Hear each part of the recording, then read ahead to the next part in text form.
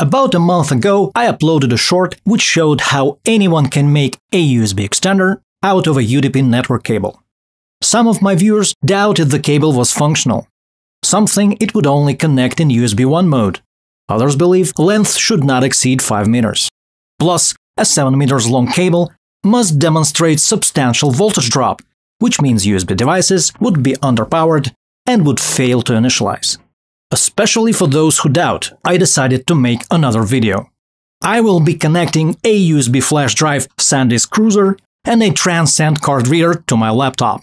First, I'll connect them directly, then via my cable, and then through an off-the-shelf 3 meters USB extender. I will use a USB tester to measure voltage drop and an actual data transfer speed. This is Ron Martino. First, let us check whether our test subjects are actually detected as USB 2 devices. We'll use a freeware utility called USB to do it. First, I'm gonna plug in the card reader with an SD card directly into my laptop. We can see the device list refresh with a new item called Generic Storage Device. USB version is 2.0. Now let's see how it's detected via my extender. Same, USB 2.0. Now the SanDisk flash drive. USB 2.0. But that's not enough. A device can be detected fine, but fail during data transfer. That's typical behavior of lower quality USB cables. So we'll try to copy a file, and while I plug the flash drive directly, I'll measure the voltage. It's about 5.12 volts. Data transfer speed is about 22 megs per second. Now let's use the extender. Allow me to demonstrate length again using meter marks.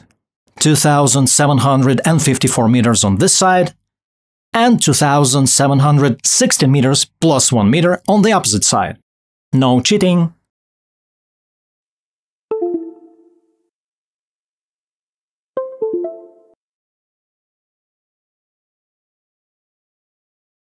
Copying the file, it's 22 megs per second. What about the voltage? It's 5.09 volts. We lost 0.03 of a volt. It's nothing. Mind you, it's a 7 meters long cable with a load attached. Okay, now the card reader. Plugging into the laptop directly. Let's try to write onto the flash drive. Average speed is about 16 megs per second, which drops slightly in the process. Now reading the flash. It's 32 megs per second.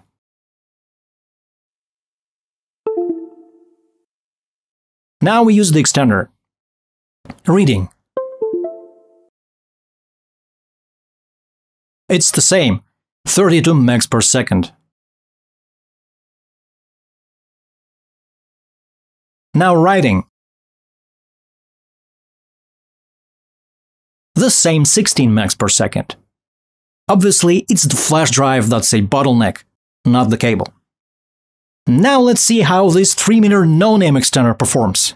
1, 2, 3 meters. First, we'll attach the card reader.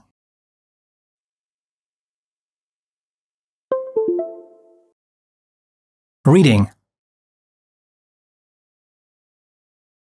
32 megs per second. It's good. Writing. 16 megs per second. Voltage is 4.98 volts. So the 3 meters factory manufactured cable demonstrates larger voltage drop than a homemade 7 meter cable.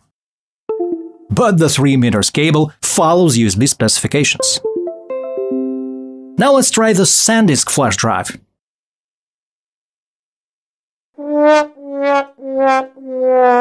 Oops!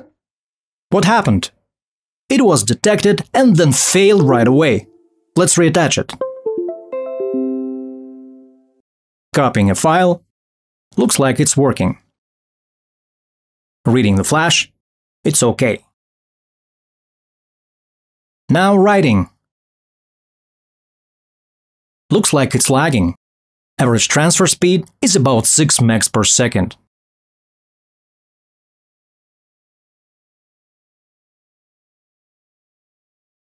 Let's try writing once again. Failed. Probably the flash drive is underpowered and loses connection to the USB host. Failed to detect again. This is typical for a no-name extender.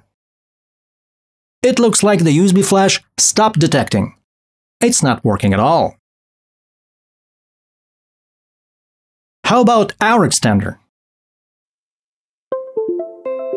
It's good. 3-meter cable one more time? Nope. Looks like the cable got tired. Just kidding. Apparently, the no-name cable works on the edge. In other words, the slightest change in the voltage of the USB port or some other factors affect its operation. I think the advantages of the UTP cable are obvious, but if you have any questions, please feel free to ask. I'd appreciate it if you like this video and subscribe to my channel. And if you feel like dropping me some Bitcoin or Ether, my wallet numbers can be found in the description section. And of course, I will be making another video about USB 3 UTP extender. That's all for today. This was Ron Martino. Take care.